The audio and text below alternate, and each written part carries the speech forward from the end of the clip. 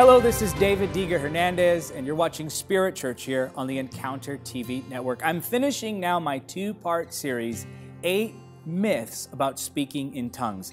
If you've been lied to and told that the spiritual gifts or speaking in tongues aren't for today, then I want to show you what the Bible teaches. And once we look to the Word of God for the final answer, that ends the debate.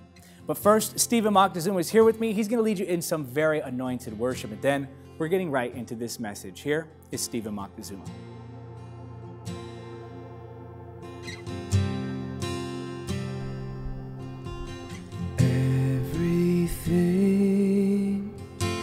Everything, Lord, you are everything to me.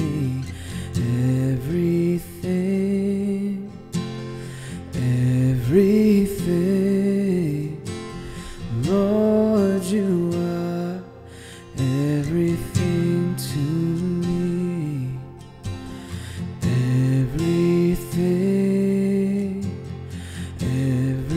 Everything, Lord, you are everything to me.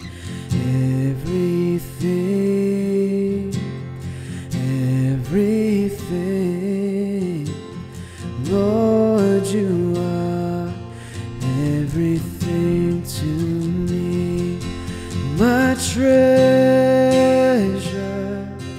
my priority, who can compare to you? Great is the measure of your royalty, O morning star, you truly are everything.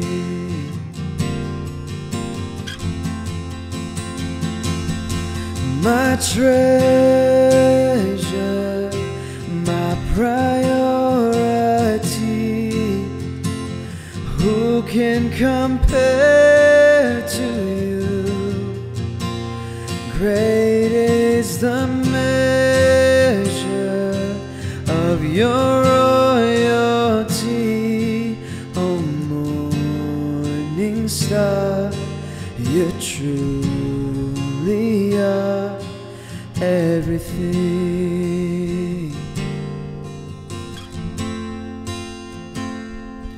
O morning star, you truly are everything.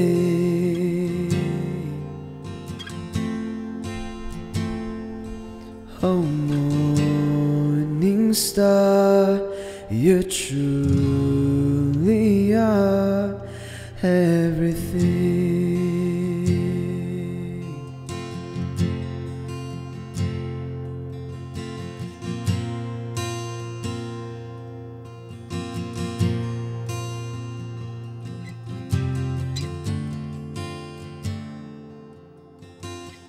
So this is the final part of my two-part message, 8 Myths About Speaking in Tongues. I addressed 4 myths about speaking in tongues in part 1, and now in conclusion, I'm going to address 4 more myths or lies that people believe about speaking in tongues. So, myth number 5, and this is continuing again from part 1.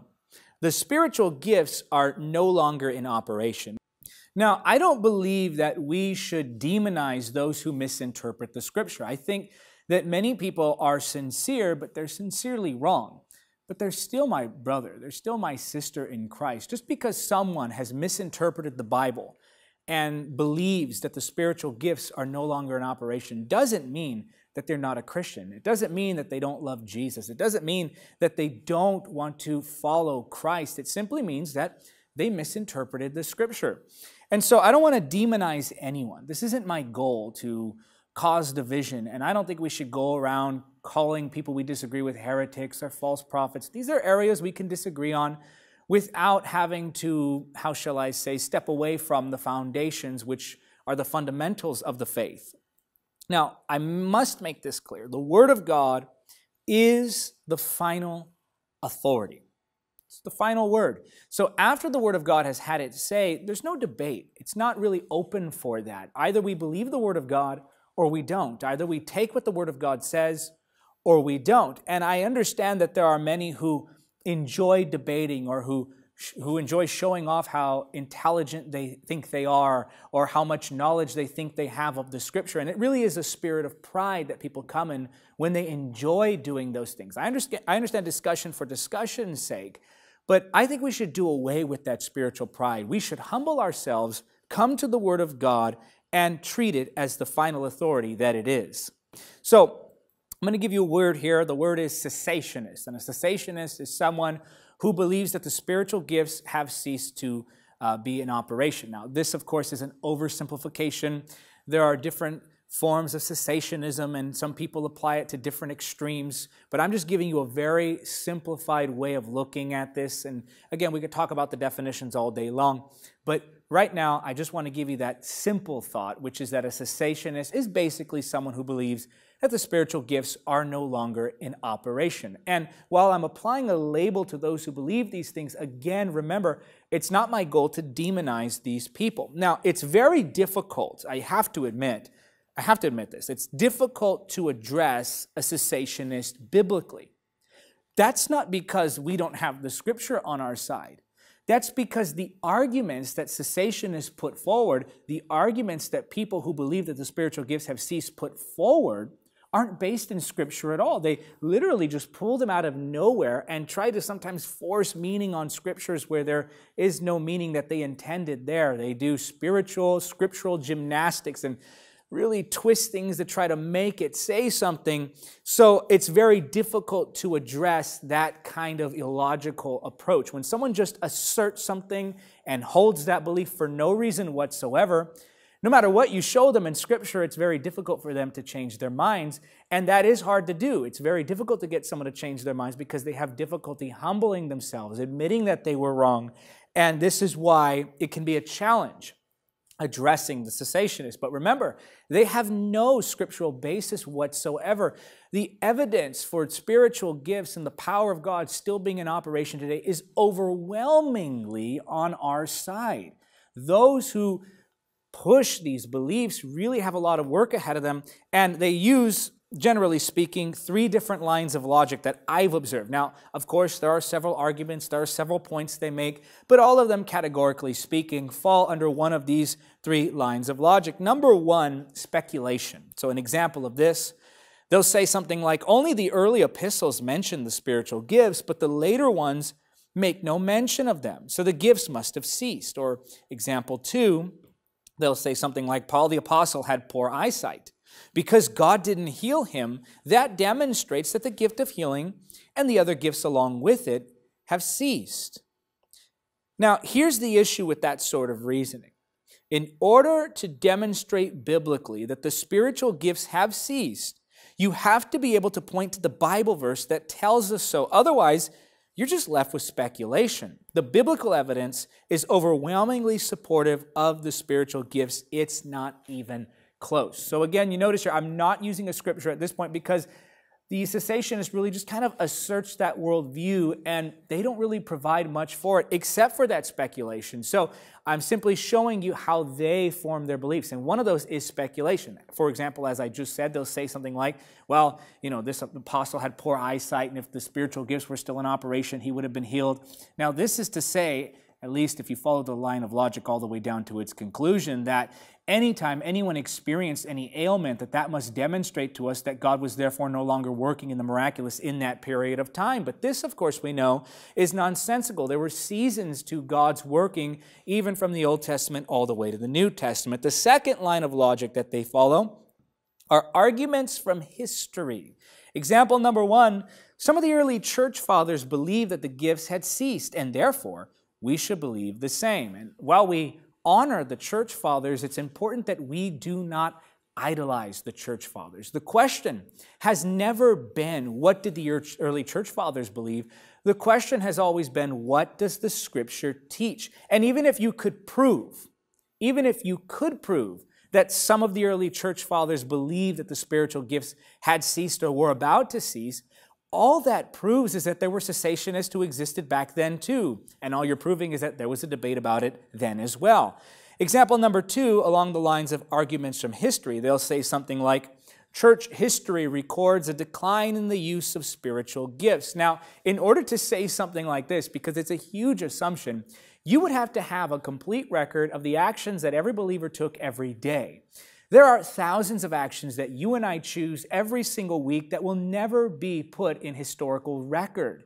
What you have to actually find is these people saying or teaching very clearly that in fact the spiritual gifts have ceased. And even if you do find that, which is difficult in most cases, you're still left with the point I made just earlier, which is that all you're demonstrating is that there were cessationists who exist back then. And again, the problem is not, or the question I should say, is not what did the early church fathers believe? We honor them, we don't idolize them, they were men too. The question is, what does the Scripture actually teach? And we must honor the Scripture. The cessationist is being presumptuous when he claims that generations of believers didn't pray in tongues. How on earth could the cessationist know what didn't happen in the early church? To know that, one would have to have a complete record of every life of every believer. A record detailing even daily activity. We don't have that. In fact, to make the claim that a certain Christian figure or group of people certainly didn't pray in tongues, we would need a record of them telling us just that. So anyone who tells you that the early church didn't pray in tongues is making a big assumption. In fact, it's presumptive to make that claim about any believer in history's timeline. Number 3, their third line of logic that they follow. And again, I'm still addressing the 5th myth, which is the first one for this portion of the sermon series. I'm still addressing the spiritual gifts are no longer in operation. That's a lie. And I'm showing you the lines of logic that people who believe this follow. Number 1, speculation. Number 2, arguments from history. And number 3 now, that third line of logic, poor biblical interpretation. As I said, the burden of proof rests on the cessationists. They have to show us in the Scripture, and this is the challenge here, where in fact does the Bible teach very clearly that right here on history's timeline is where God suddenly stopped interacting with man in a miraculous way. And here, of course, they would often or most likely assert, well, you know, we don't say that God stopped working. We still believe in healing. We just believe that the gift of healing has ceased to be in operation. And this is kind of an interesting way out, but it's still semantics. And the reason they have to retreat to this type of poor argument is because they don't have the foundation to stand on. So when somebody says something like, well, we still believe God moves, we still believe God heals, we still believe God does the miraculous, but we believe that the spiritual gifts have ceased, you have to ask yourself what they actually believe the spiritual gifts were in the first place. They'll say, well, we believe that God still moves, but man no longer wields that power anymore. But who among us actually believes that man ever wielded that power? I certainly don't. Most charismatics certainly don't. We don't believe that man had the control over the gift. Even in the times when it seemed as though men were persuading God to do something, it was always according to his will. So this idea that God still moves, but that it's no longer the spiritual gifts in operation is a dodge. Just as God moved, it's really quite simple, just as God moved according to his will through people in the Old Testament and New Testament, so God moves according to his will through people now. The spiritual gifts are no exception to God's sovereignty. Moses, Elijah, Peter, Paul, all of them, even though they may have carried certain spiritual powers, were still subject to the will of God and the sovereignty of God. And the spiritual gifts are no exception to this. So to say that God still moves, but just not in the way that it's described specifically in 1 Corinthians chapter 12, is in fact a dodge. All we are saying is that God interacts with us and through us, and it's according to his will and his power, and it always has been and it always will be. Nothing has changed. So, truthfully, and this is me being honest here, this is me being kind here, and I'm not trying to be mean, I'm not trying to attack any individual. I don't attack people, I attack principles and ideas, and these ideas which are based in religious, faithless thinking, have to be torn down because they're heresy, they're misinterpretation of Scripture, and they must be torn down in favor of what the Bible actually teaches. So truthfully, the best the cessationist can offer is a misapplication or misinterpretation of this portion of Scripture. 1 Corinthians chapter 13, Verses 8 through 10, prophecy and speaking in unknown languages and special knowledge will become useless, but love will last forever. Now, our knowledge is partial and incomplete, but even the gift of prophecy reveals only part of the whole picture. But when the time of perfection comes, these partial things will become useless. So this is talking about a time when the spiritual gifts will cease to be useful at all. And it tells us, the scripture does, exactly when this will be. In fact, just keep reading. Don't stop there. That's what you call a proof text, when they just take what they want and apply it. Let's take a look at what the scripture says in context. That's always important. Let's go down to verse 11. When I was a child, I spoke and thought and reasoned as a child. But when I grew up, I put away childish things. Now we see things imperfectly, like puzzling reflections in a mirror, but then we will see everything with perfect clarity. All that I know now is partial and incomplete. But then I will know everything completely, just as God now knows me completely. So, when will the spiritual gifts cease? When I know everything completely, just as God now knows me completely. I don't think there's anyone who knows everything completely. Some cessationists might think so, but in fact, the Bible makes it very clear that this is not something that happens until much later. We're talking about eternity. Think about this. Why would we need prophecy when we are personally living in eternity? There's no future. Why would we need healing in a place where there is no sickness? These are the types of questions you have to ask yourself. Of course, the spiritual gifts will cease, but that's not until the other side of eternity. And as we just read, the scripture makes that 100% clear. Until then, the spiritual gifts are for today. It's not debatable if we allow the Word of God to have the final say. Now I want to move on to myth number 6. Because Jesus didn't pray in tongues, neither should we. Now, it's an assumption, and I think it's a safe assumption, to say that Jesus did not pray in tongues as we understand it today. And again, that is a safe assumption. But the myth that I'm addressing here is not Jesus didn't pray in tongues, because that could be true. In fact, it's likely that it is true that Jesus didn't pray in tongues, and that's what I personally believe. But the myth I'm addressing here is that because Jesus didn't pray in tongues, neither should we. That's, for some reason, because Jesus didn't exercise this spiritual gift, that neither should we. I don't deny that Jesus probably didn't pray in tongues. I deny the lie that because Jesus didn't pray in tongues, we shouldn't. So why didn't Jesus pray in tongues? And again, this is a safe assumption we're making. Why didn't Jesus pray in tongues? The same reason Jesus never shared a testimony of being saved from sin. He was perfect. Praying in tongues supplements my inability to pray. Jesus lacked no ability to pray. Praying in tongues helped me when I don't know what to pray. Jesus always knew what he should pray. Praying in tongues helps me to pray according to God's will. Jesus was God's will in action. Jesus didn't need to pray in tongues because he was already praying perfectly fine. When you and I start praying perfect prayers, then we won't need the gift of tongues. But until then, that's a spiritual gift we must exercise. Myth number 7, you could become demonized if you attempt to pray in tongues. Well, let's look at what the Bible says. Luke chapter 11, verses 11 through 13. And this is not about the gift of speaking in tongues. I'm going to make that clear.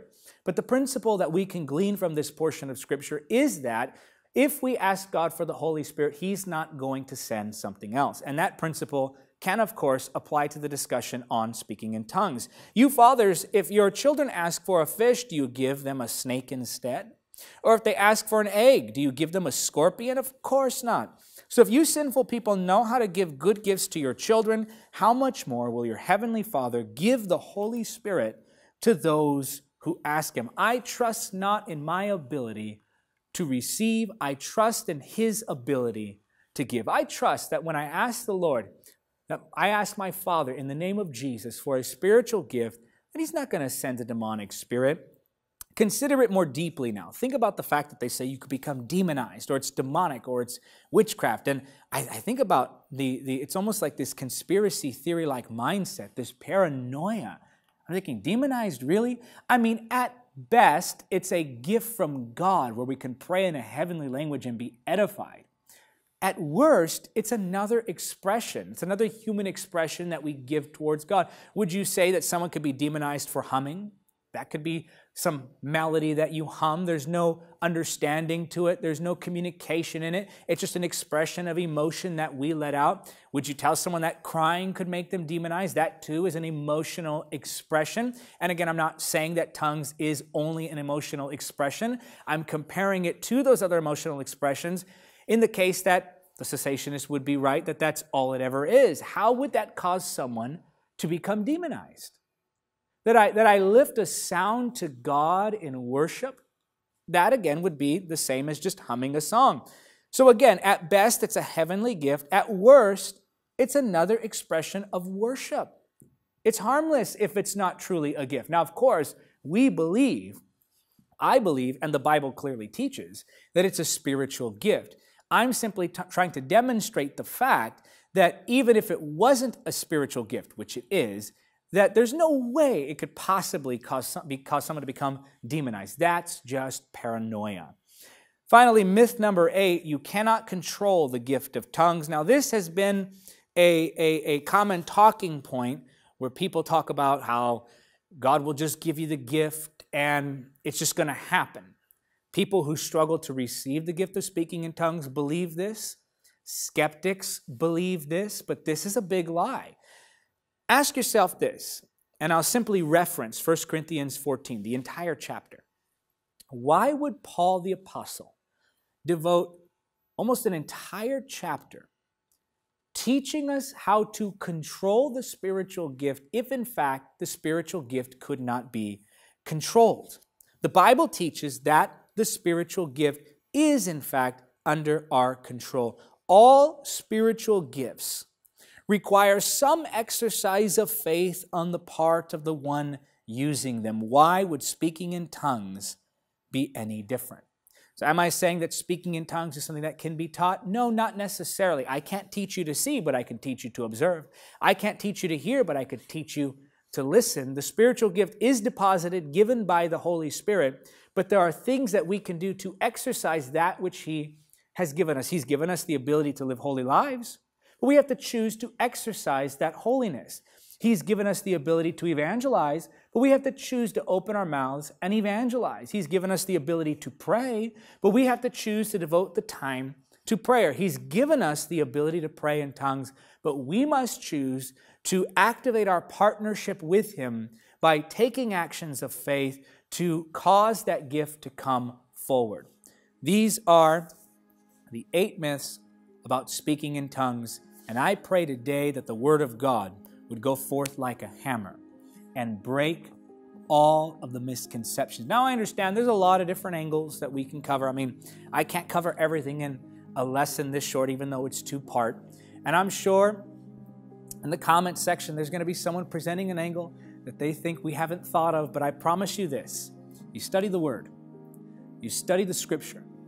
And I know that God will stir your faith to receive this gift of speaking in tongues. Don't ever let anyone bully you or lie to you or deceive you or intimidate you into thinking that the gift of tongues is not for today and that the gift of tongues is not for you. Let the truth of the Word of God have the final say.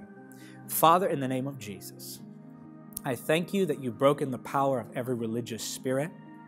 And I thank you that even now you're stirring those who've been asking for this, even those, Lord, who have been on the fence wondering about what the Word says concerning this. I pray now, Lord, that your Holy Spirit would so fill them with boldness and with power.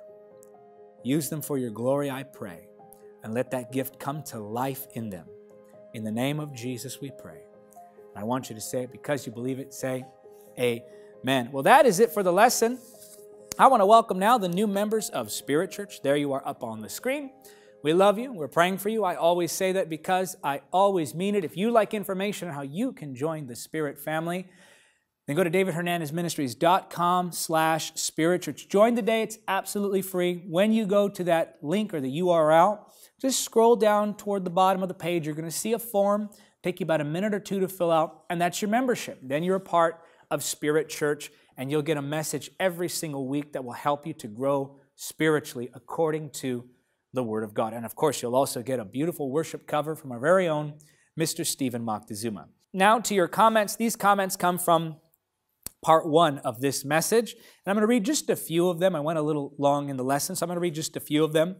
But I want you, if you want me to potentially read your comment on next week's edition of Spirit Church, to leave a comment in the comment section right now. And while you're at it, be sure you're connected with us on all of our social media platforms, including YouTube. Make sure you're subscribed to YouTube.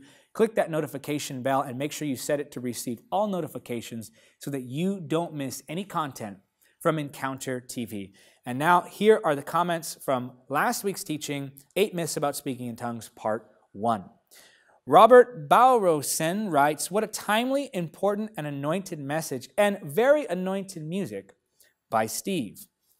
Jason Ikuru writes, "I want to speak in tongues, but it has not manifested yet." And then Jason went back to edit it. "I started praying in tongues as I was worshiping. I give God the glory for this wonderful gift." This is awesome what we're seeing happen for Jason. And this is actually a testament to what we've been seeing. There are believers who've come out of movements that taught that the gift of speaking in tongues isn't for today. I'm not saying that's Jason. I don't know Jason's backstory. All I know is that Jason wanted the gift and got the gift. Praise God. And the final comment I'll read comes from Uche Kingsley, who writes, "Thank you, Pastor, for bringing understanding to this subject. I have been doubting myself ever since I started speaking in tongues, but the knowledge and understanding of this teaching changed my perspective about speaking in tongues. Steve, I love what you are doing and pray that I will be able to worship like you. God bless you." I'm always so excited to see how lives are being transformed by this content. But you know, there's a lot more to this ministry than just the videos that come out. Not only do we release content almost daily now, we have a podcast, we have a blog, we have live streams, we do events, in-person events, miracle services, all around the United States and the world. And we have the Holy Spirit School, which is a free Bible training program. This ministry is busy. It's the Holy Spirit's ministry. He's accomplishing His work through it. The power of God is being demonstrated all over the world. People are being saved. People are being delivered. People are being filled with the Holy Spirit. Lives are being transformed. And I want you to be a part of it. I want you to consider today becoming a monthly financial supporter of this ministry. Now, as a supporter, you're going to support all of those things I told you about. In addition to that, you'll also know that your gift is helping to advance the gospel. And you do it, of course, we know you do it because you love the Lord. But we want you to know that when you become our partner, we also like to give back to you just to show our appreciation. So if you partner with us for $10 or more a month, take a look at this, you're going to have access to our monthly Zoom calls. That's a Zoom call with Steve and I. We will interact with you. We get to speak with each other, get to know one another. These partner calls are the best. They're awesome. And you get to find out ministry information and announcements before everyone else does. You'll also get a 10% discount on all ministry apparel. You'll get a beautiful dove lapel pin that you can wear to our events or really anywhere to show your support for the gospel. You're going to get a monthly email with an exclusive update just for you. Think about that. How else can you better spend $10? There's no way to know that that $10 is funding the media, the live streams, the events, the Holy Spirit School, and all of the other projects that we do, and knowing that you're giving to the gospel, and knowing that you have all of those wonderful benefits coming your way. There's no better way to spend $10 a month. Also, for those of you who will give $30 or more a month, you're going to get all of those benefits. Plus, you're going to get to select one of these books, Carriers of the Glory, Encountering the Holy Spirit in Every Book of the Bible, 25 Truths About Demons and Spiritual Warfare, and Praying in the Holy Spirit. You can choose one of those as your partnership initiation gift. But if you partner with us for $100 or more, you're going to get all of those benefits except, check this out, your apparel discount is going to double from 10% to 20%, and you're not going to get to select one book. We're going to send you all 4. Now, of course, I emphasize again, we know you do this because you love Jesus. We know we do this for the Lord. We know we do this for souls, but this is our way of giving back. So become a partner today. Be a part of what we're doing. Help us continue to grow and expand everything that's happening at this ministry. You can also give a one-time gift. Go to davidhernandezministries.com/partner to partner with us. Remember to always check that website for the latest partnership program offer, as they do change from time to time. Or you can give a one-time gift. Maybe you're saying, I'm not quite ready to do a partnership yet, but I can give a one-time gift. Go right now, davidhernandezministries.com/donate. Give a one-time gift of $25. Give a one-time gift of $50. Do as the Spirit leads you. So again, monthly partnership, davidhernandezministries.com/partner. Join our army of supporters. And that is it for this edition of Spirit Church here on the Encounter TV network. Until next time, remember, nothing is impossible with God. This message was taken from my latest book, Praying in the Holy Spirit. Order now at Amazon.com. Thank you for watching Encounter TV. Don't forget to subscribe and click the notification bell. Also, help us spread the gospel of Jesus Christ in the power of the Holy Spirit.